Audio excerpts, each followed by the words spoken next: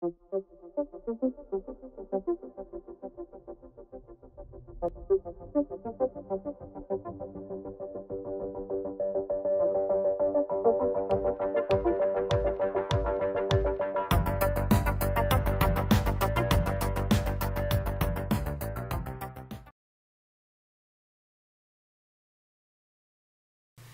now going to take a look at external incompressible viscous flows. Now, when we look at external incompressible viscous flows, we could be looking at a number of different example applications.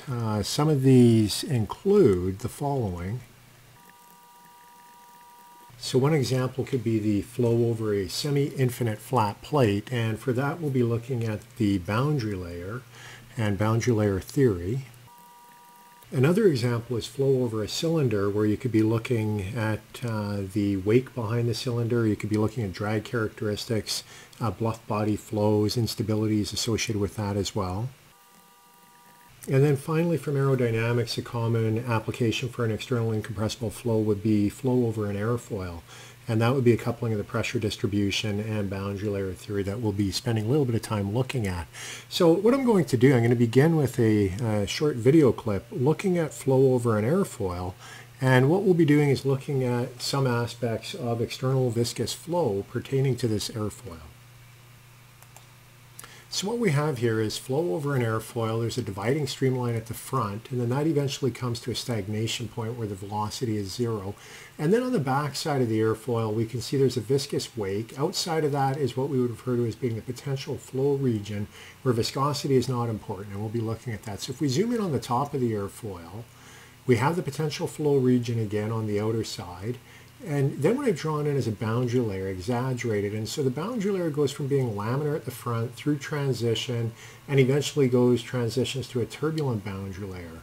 And so what we're going to be doing in the next few lectures is looking at the boundary layer flow right adjacent to an airfoil. And so that's what we'll be spending some time looking at, and we'll be studying different aspects of the flow external to, it could be on a cylinder, it could be on an airfoil, any kind of external flow will always have a boundary layer on it. So we'll be looking at the boundary layer approximation.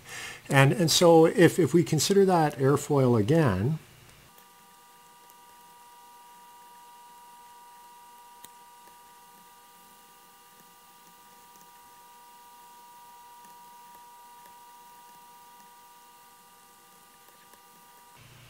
so what we have in this flow field, we have a number of streamlines coming around an airfoil.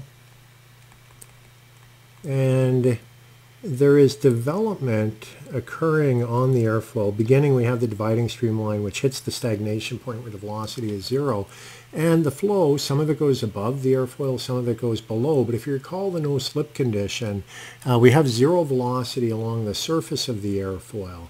And consequently what happens is there is viscous diffusion taking place, and the region of reduced velocity is what we refer to as being the boundary layer. And so to begin with, the acronyms, we have SP, that refers to stagnation point.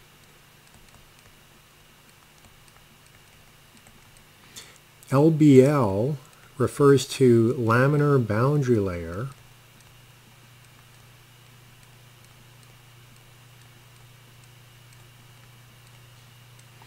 T refers to the transition point.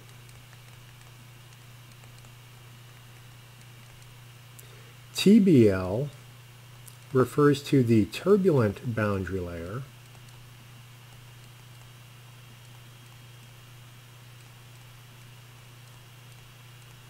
And then finally, what we have in the very back side of the airfoil is S, and that would be the separation point,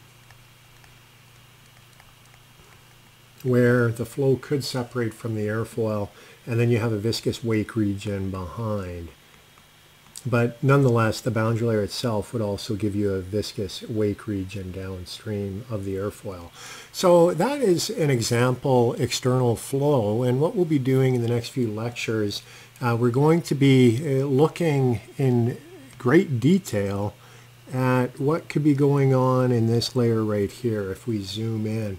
And what you would find, that is the boundary layer what we'll find is we have the no slip condition on the wall, and then as we go out we get to the free stream. So we'll have some external flow out here, and then we have a velocity deficit region because here we have no slip. So we will be looking at that, and we'll be studying the boundary layer using an approximate technique that was developed by Theodore von Karman, and then we'll look at boundary layer theory, things that were developed by Prandtl and others. So that's what we're going to be spending some time on, and then we'll move on and we'll be looking at external flow over cylinders and bluff bodies, looking at drag characteristics and things like that, as well as lift. A lift, you could have certain bodies that generate lift if they have asymmetric pressure distributions, and you could have a lift force up or down depending upon the particular configuration. So that's what we're going to be doing in the next few lectures. We're looking at external incompressible viscous flows.